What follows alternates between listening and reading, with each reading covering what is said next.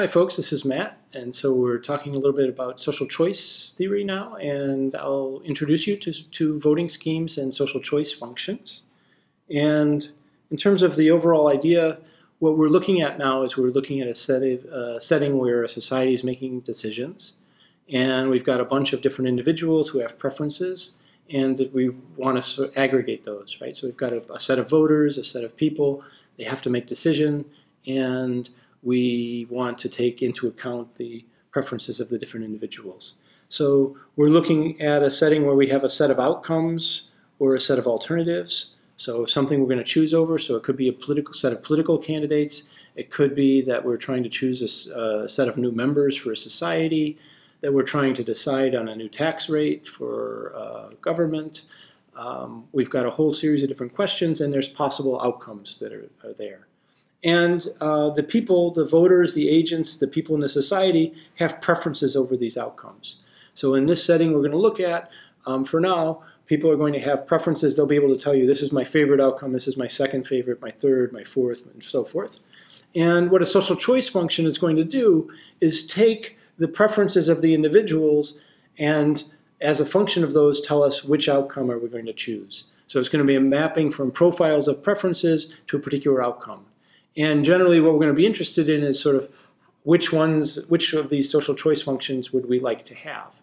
Now in the course we're going to eventually have to talk about incentives, because people, in a setting where we're voting for a bunch of candidates, it might be that and you ask me which one's my favorite candidate, I might not tell you truthfully which is my favorite candidate. I might vote for somebody else if I think my candidate has no chance of winning the election.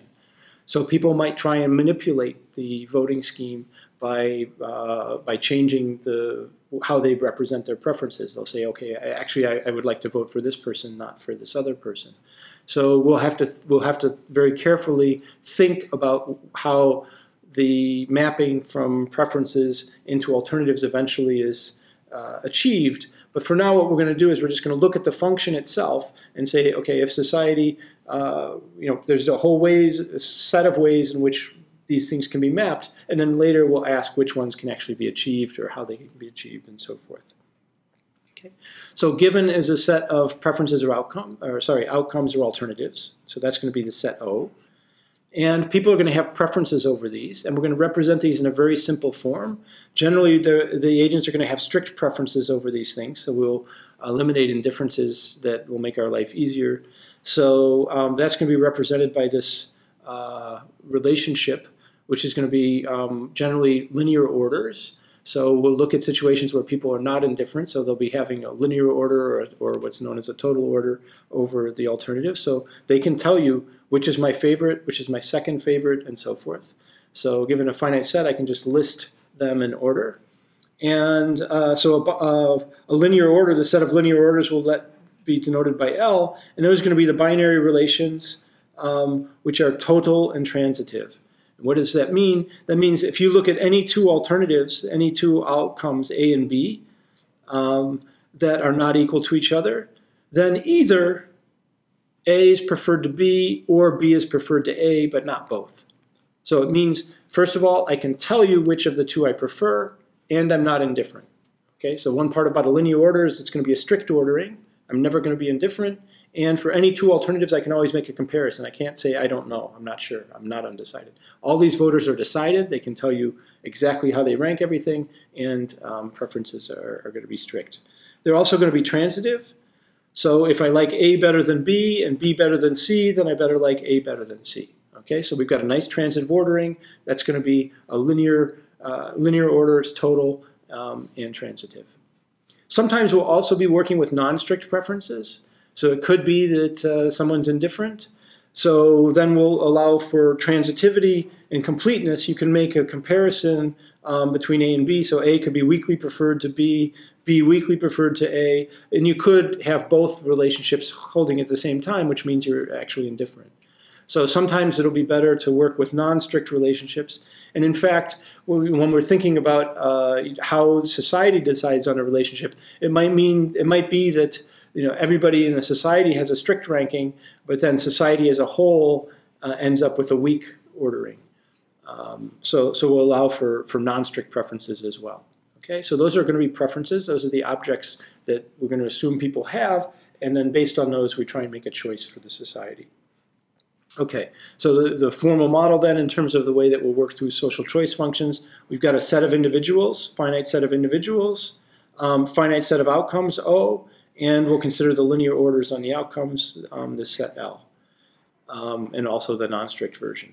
So a social choice function is going to be a function which maps from the set of preferences, weak preferences, into outcomes.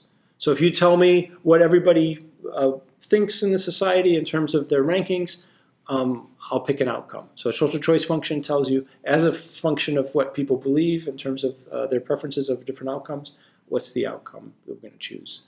A social welfare function or a social welfare ordering is going to be the same kind of object, except that instead of just picking an outcome, what it's going to do is actually say, give you a full ranking of outcomes. So society is going to rank outcomes. Okay? And that's different than just picking an outcome.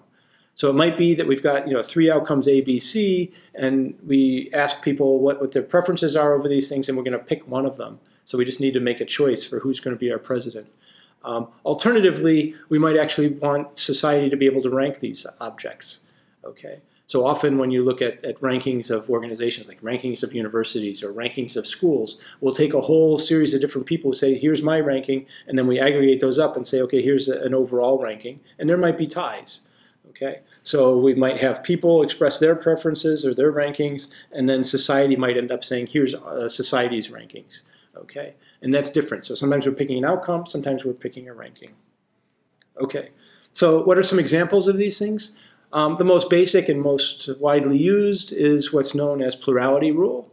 What's plurality rule? That's just picking the outcome that is most preferred by the most people. So everybody just gets one vote. They get to express it, and generally, if we'll assume that people are truthful, we'd assume that they'd express who's their favorite, and then the social welfare, social choice function just picks the outcome that is most preferred by most people. So that's known as plurality rule. Cumulative voting, that's another interesting voting rule. You give people multiple votes. So you get a set of votes, and you can give your votes to different candidates. So if there's 4 different candidates, I can assign several votes to the first. I can give 2 to my most preferred, and then 1 each, say, to my second and third. And then we'll count up and find who has the most votes. So now I've got multiple votes I can express. Approval voting is another interesting voting rule. And that's one where you can basically just express whichever outcomes you like and not express which ones you don't like. So this is often used in saying electing new members to a club or electing new members to a society, something like that. So you can, like a Hall of Fame, you can list which candidates you think should be included, and then give zeros basically to the ones you don't think should be included. So you just vote for the ones you think should be included, not for the ones you don't. And then there's some method of counting up and either picking just one if we just are going to elect one candidate, or picking several if we're going to pick memberships. There's some threshold. And so that's known as approval voting. So these are different methods of making choices, and they're going to have different properties. A set of other voting schemes based on more kinds of information ranking.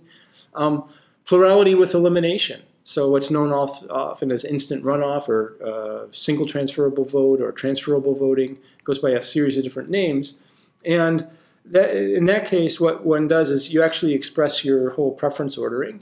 And so we count everybody's favorite outcome. So think of everybody voting for their favorite outcome. And if some outcome has a majority, it wins. So if somebody gets more than 50% of all the votes, then it wins. But if nobody has a majority, so if we have, say, 3 or 4 outcomes, it could be that we have some candidates that are tied, or no candidate got more than a majority. And so what we do then is look at the outcome with the fewest votes and eliminate it. Okay, so knock out the one that has the fewest votes.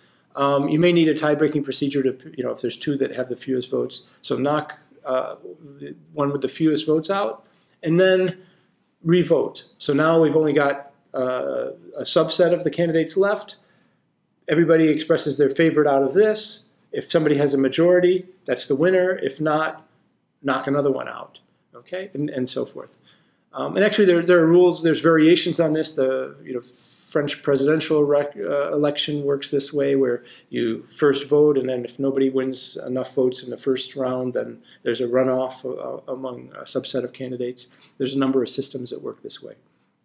Okay, another one that's very interesting and widely used, what's known as Borda rule, Borda count.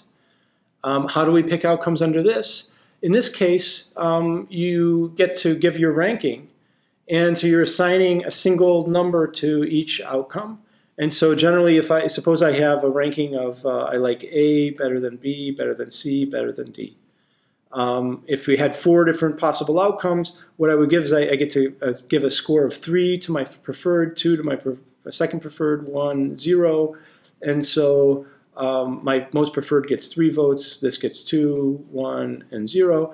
And now when we look across different individuals, we add them all up, right? So somebody else has D, B, A, C. Somebody else has B, C, A, D, etc. Right? So in this case, D gets 3, 2, 1, 0. B gets 3, 2, 1, 0. So B gets 3 votes here, 2 votes here, 2 votes here. B is going to have 7 votes overall, and so forth. So Borda count will get numbers for each one of these things. Then we count up this total number of numbers, and the winner is the one with the highest score. And this is actually going to produce a social welfare ordering, right? It's going to tell us which outcomes are in first place, which ones are in second place, and so forth. So it's actually going to rank all the outcomes. And so Borda count gives us an overall ranking. And actually this is used in a lot of sports evaluations. So in the US for ranking basketball teams or football teams in different polls, and in a series of different situations where you're trying to rank alternatives, you can give votes and then aggregate those up and produce a ranking. Another one that's very interesting, successive elimination. You order the alternatives, and then you first have a vote over the first 2. Do we prefer A or B? The winner of that gets matched against C. The winner of that gets matched against D. The winner of that gets matched against E, and so forth. So you order the alternatives, do a pairwise vote, and then do this. This actually works often in legislatures, where we could imagine that there was a bill introduced, then somebody amended the bill, then somebody put an amendment to the amendment, and what we would do is first vote whether we do the amendment to the amendment or just keep the amendment. And then the winner of that gets put up against the bill. Do we want that versus the bill? And then finally we ask bill, no bill. So that's voting by successive elimination and is often used in many legislative processes. So you can see there's many different ways of voting and choosing alternatives. And these are all going to have different properties, and that's what makes this area so interesting. There's not a simple way to do things. There's many different ways to do things. They're each going to have pluses and minuses, and so there could be trade-offs involved. Now, one important concept that we'll be talking about a little bit in the future is what's known as Condorcet consistency. And Marquis de Condorcet defined this centuries ago. And the idea here is looking for a candidate that's preferred, that beats every other one in a pairwise majority. So if you look, if we've got A versus B, A is preferred to B by a majority. And we look at A versus C, A is preferred to C by a majority. And A to D, so if A beats every other alternative, it has a majority of votes versus all other ones, then that's known as a Condorcet winner. Okay, so it's something which majority prefers to any other alternative. And when those exist, then we'll say that a rule is Condorcet consistent if a social choice function picks a Condorcet winner when there is one. Okay, so that's a nice property that's sometimes desired of a rule. And there can be a cycle. So for instance, if we had 3 alternatives, person 1 likes A, B, C, person 2 likes B, C, A, person 3 likes C, A, B. Now you can see here A's preferred to B by a majority. 2 people prefer A over B. B's preferred to C by a majority. but C is also preferred to A by a majority. So we get a cycle here where we end up with majority rule. We have A beating B, but B beating C, and C beating A.